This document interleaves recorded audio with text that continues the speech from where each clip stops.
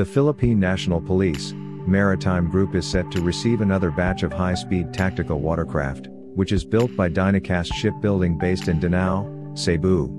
A total of 22 units were awarded to Dynamic Power and Marine Industrial Hardware Incorporated back in 2018, with a contract price worth of 264 million pesos. Each boat is powered by 3 outboard motors and is expected to be able to reach speeds of more than 40 knots.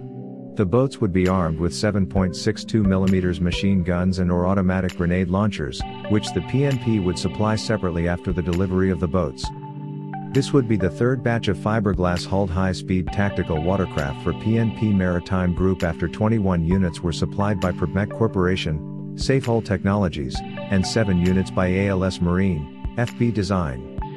Once these are delivered, the PNP Maritime Group will now have around 50 high-speed tactical watercraft in addition to several other small boat assets acquired locally, or provided by the U.S. government.